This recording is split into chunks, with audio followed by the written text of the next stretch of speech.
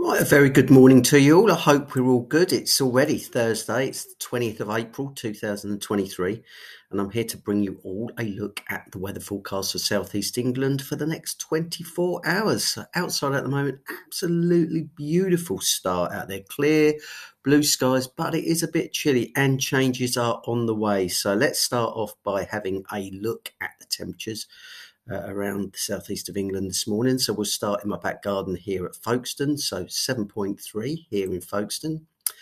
It's 4.6, a little bit chillier inland over at Cranbrook in Kent. Move down towards Knighton on the Isle of Wight, 6.1 there, a little bit warmer on account of the breeze coming off the sea. Move over towards Chilworth near Guildford. You're at 4.6 this morning.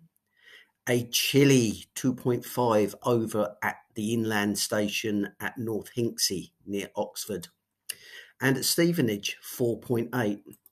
Move over to Stamford Le Hope in Essex. You're at 5.9 this morning. And we end in the big smoke in London at 7.1 degrees. So temperatures are a little bit up and down, and it has been cold in some of those rural locations. And if we take a look at the amateur stations, this is provided very kindly by Bruce from Mepham Weather. We have dropped below zero in some parts of the southeast of England this morning. Ainsford, I see here, minus 0.8, but there are other stations, minus 0.6 at Shoreham. This is in Kent, Nats Valley, just above zero. So although this isn't picked up on the main stations, just goes to show the importance of some of these amateur stations filling in the gaps. So top of the hots this morning, current maximum temperatures, Valentia Observatory in Ireland, you are at 10.3 with many other of the top hots between 8 and 10 degrees.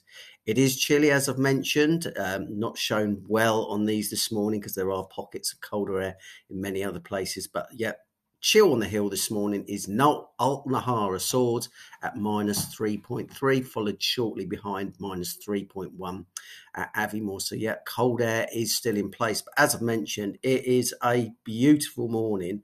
Just having a quick look at some of the traffic cameras across the southeast of England. This is the M25 in typical fashion, very busy, but the skies are clear. So it is very nice, but it is a going downhill kind of day. And if we take a look at the facts chart, this rather harmless front sitting out towards sort of northern Germany at midnight tonight, this is going to start heading eastwards in association with that cold pool that I've been talking about. It's going to bring just a few showers. It's not bringing anything significant, and perhaps the rain on it that looked quite intense a few days ago isn't quite as extreme now, but it will mean a change is on the way in the next 24 hours. And this is the facts chart at midnight tonight. This occlusion has moved over. It's brought in its fronts. It's brought in some rain showers. So if we just take a quick look at the satellite imagery, this is southeast England at the moment, completely clear of cloud, as we've already seen. But this is the trouble lurking out towards the east. All this cloud will be marching westwards today. So this is at 7 o'clock, this is at 9 o'clock, and this is by midday. So if you've got a clear sunny start at the moment, cloud will be increasing throughout the course of the morning. And then this afternoon, this is by 2 o'clock and this is by 4 o'clock. The cloud does come in, and it does bring with it some showery rain. So we'll now have a little look at the sequence played out by Icon to see where this rain is, how it plays out. And we'll start at the here and now at 7 o'clock in the morning. So completely clear of cloud across the southeast of England. But as I mentioned, that cloud from the east will start to fill in from the east this morning. And I reckon by about 2 o'clock this afternoon, the showers will be starting to knock on the door of East Kent, parts of Suffolk and Essex. And then what happens is over the course of the rest of the afternoon, this showery rain, potentially quite heavy for a time, will move westwards across southeast England. So it's going to reach London by about 5 o'clock.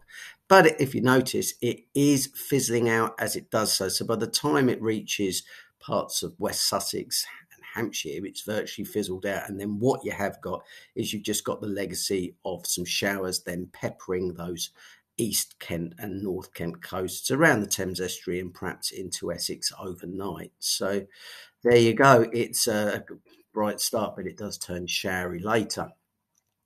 We'll have a look at your winds today. So again, we keep this northeasterly feed coming in from the North Sea, pegging back those temperatures. Typically 18 to 20 miles an hour is a moderate to fresh. So on the Beaufort scale, that is force 4 to 5.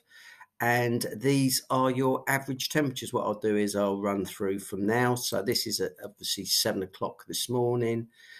This is at 10 o'clock. So we get up to around about 14, 15 degrees to the west of London is fairly pleasant. This is the up until 1 o'clock. So much the same as yesterday, but look towards the east. Those temperatures are starting to fall away. These are the temperatures at 1 o'clock. So you're probably only seeing 9 or 10 degrees on the East Kent coast, and then run that forward to 4 o'clock this afternoon. Notice how that cold, showery air, in association with the long forecast cold pull, moves across southeast England, and this is the temperature for all of us at 7 o'clock tonight in single figures. 8s, 9s and 10s. Overnight, no real temperature related problems because of the cloud. There will be showers continuing on the eastern coast and perhaps a little bit further inland at times. And that's what we wake up to in the morning. Temperatures typically in the range of 5 to 7 degrees. More showers tomorrow. We'll come on to that in the forecast tomorrow morning. But in the meantime, thanks for watching. Have a lovely day and ciao for now.